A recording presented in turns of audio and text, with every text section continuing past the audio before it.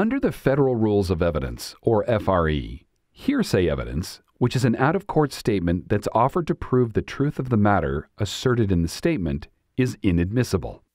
However, some statements that are hearsay may nevertheless be admitted as exceptions to the rule under Rule 803 of the FRE, regardless of whether the declarant is available as a witness.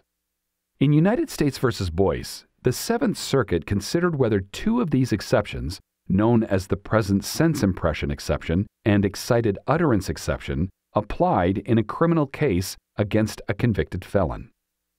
On March 27, 2010, following a physical altercation, Sarah Portis called the police on Darnell Boyce, her child's father. The altercation occurred inside Portis's house.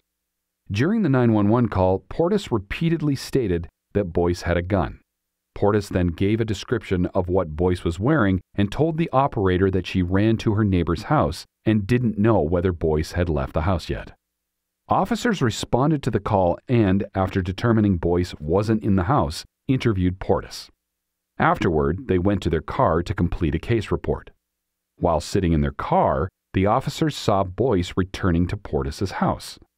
After an officer asked Boyce to come over, Boyce began to run, and a foot pursuit ensued. During the chase, an officer saw Boyce toss a gun into a neighboring yard.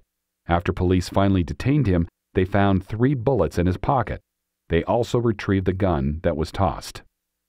Subsequently, Boyce was charged in federal district court with illegal possession of a firearm by a felon. At trial, Portis didn't testify. The government then sought to admit into evidence, under the excited utterance and present sense impression exceptions to the hearsay rule, Portis's 911 call. The court admitted the evidence, and the jury found Boyce guilty.